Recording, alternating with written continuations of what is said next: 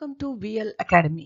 In the video la depreciation exercise problem number 8 nama paaka porom, which is in page number 11.43. So in the problem வந்து diminishing balance method, அதாவது return down value method la calculate பண்ண சொல்லிருக்காங்க. And they have purchased a machinery for 4 lakh and rate of depreciation பாத்தீங்கன்னா 10%. Okay, what they have asked is, and they have sold the machinery for 1,21,000 on 31/12/91. Show the machinery account for the year 91 and 92 அப்படின்னு கேட்டிருக்காங்க. So அதை எப்படி work out பண்ணுறதுன்னு நம்ம பார்க்கலாம்.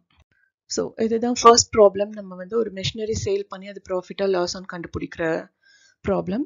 அதனால நான் இங்கே ஒர்க்கிங் நோட் போட்டு உங்களுக்கு தனியாக காமிச்சிருக்கேன். அந்த second reason for this working note is not the entire asset has been sold, only part of the asset. So அப்போ அந்த பார்ட் ஆஃப் தி அசெட்டுக்கு மட்டும் நம்ம டெப்ரிசியேஷன் போட்டு ப்ராஃபிட் ஆர் லாஸ் ஆன்னு கண்டுபிடிக்கணும். ஸோ இங்கே வந்து டோட்டலாக 4 லேக்குக்கு அவங்க அசெட் வாங்கியிருக்காங்க ஆன் 1/1/91. பட் அதில் ஹாஃப் தான் வந்து விற்றுருக்காங்க இப்போது 31/12/91 அன்னைக்கு.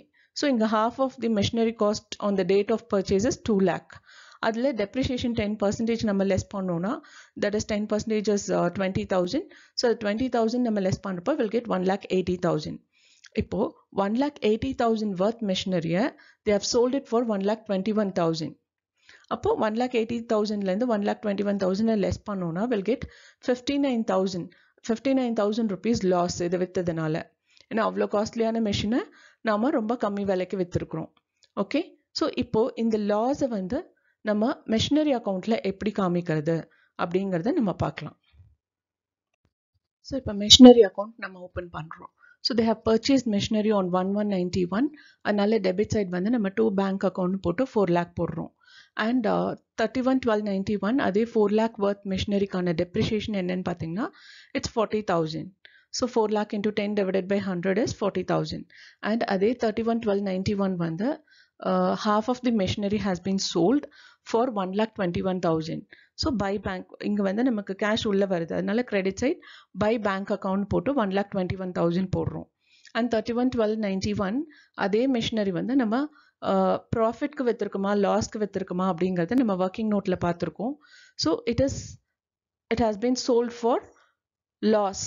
So loss is 59,000. இந்த வேல்யூ எப்படி வந்ததுன்னு ஒர்க்கிங் நோட்டில் நம்ம காமிச்சிருக்கோம்.